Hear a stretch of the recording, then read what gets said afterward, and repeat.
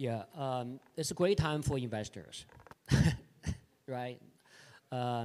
Especially investors that want to invest in infrastructure platform companies, right? This is just like year 2000 timeframe, right?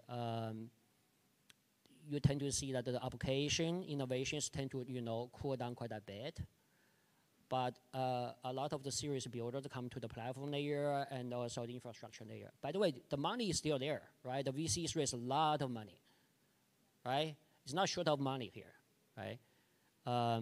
And then also the other thing is that not just in the Web3, not just think about in the adjacent industries, right?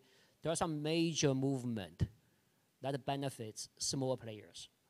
For example, think about IoT, right? What's going on right now is there's a new protocol called Matter that basically enable all the major players to start to interoperate to each other. The members are Apple, Google, Samsung, you name it, everyone. They start finally talking about the same protocol to interoperate to each other.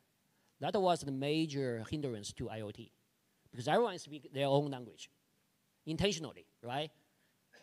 Now they say, hey, there's no need to do that. So you think about that hard problem is already solved, then what would, for example, IoTeX going to be doing on top? It's much easier to do.